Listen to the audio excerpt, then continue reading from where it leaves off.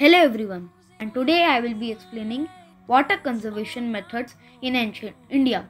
In ancient India, women played a major role in the water conservation by helping to become the gatekeepers of water ecologies.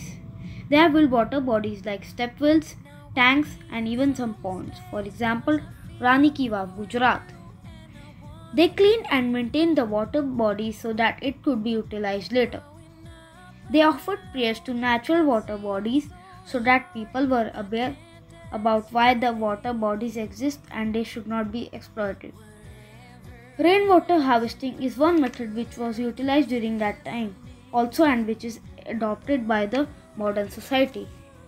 Rijwani system is one system where water percolates through sand. Community ownership. Traditionally, water management was a community responsibility. For example, Spiti and Arunachal. Thank you.